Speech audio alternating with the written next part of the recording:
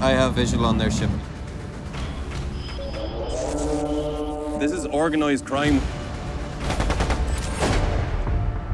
Mexican narco-traffickers call Totoaba the cocaine of the sea.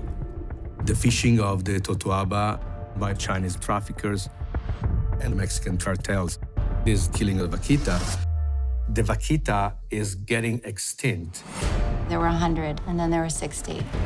And now there's fewer than 30. Come on, sweetie. Let's come on, Mama. To stop the killing of the vaquita, we have to take down those traffickers. The whole thing stinks. It is corruption all the way. Who is El Chapo of the Totoaba? There's some really bad guys here.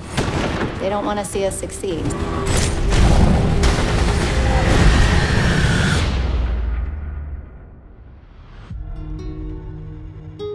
If we don't save the vaquita, we will lose the most beautiful places on the planet. I keep thinking about the moment when only one vaquita will be left in the wild.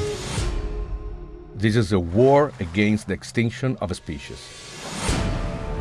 We have to hold on to the hope that it's going to work. The poachers are unacceptable. They'll take any means necessary. Clock's ticking.